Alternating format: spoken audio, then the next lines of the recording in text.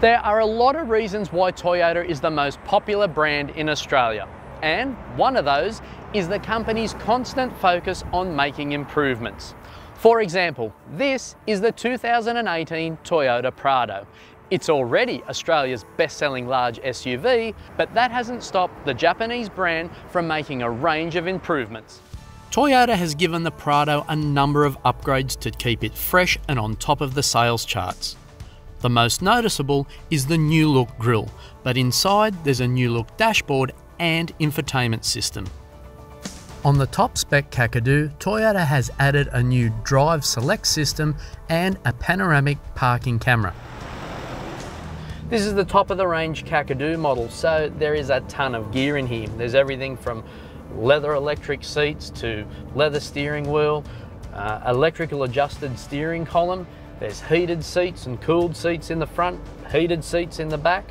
There's air conditioning controls in the back with vents right through the roof to keep everyone in the car nice and cool. There's a DVD player in the roof to keep the kids a little bit quiet, or hopefully on a trip. Sunroof, and the overall presentation and feel of the cabin is quite nice really, and they use good quality materials. Yeah, it's a nice place to be. As for the way it drives, well, it's not bad to be honest. It's big, it's heavy, and it's a little bit floaty. It's certainly no sports car. And around the city and streets like this, to be honest, it doesn't make sense to me. But let's face it, that's where a lot of them are going to spend their time. So in regards to that, it still is an easy car to drive. It's got good vision and the mirrors have got good vision.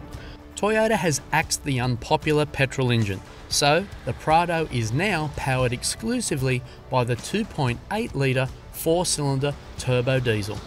As for the way it goes, well, 130 kilowatts and 450 newton meters of torque. It's quite a bit, but the car does weigh almost 2,500 kilos, so you're not going to win too many races at the Traffic Light Grand Prix, although that's what it's not meant for. Once it's up and running, it's quite good and an easy drive. Towing capacity has also been increased by 500 kilograms to a maximum of 3,000 kilograms braked. As an added kicker for all the changes, Toyota has actually cut the price of the Prado, not increased it. The Kakadu is $1,121 cheaper than the previous model, now starting from $84,490. That's not cheap, but you do get a lot of SUV for your money.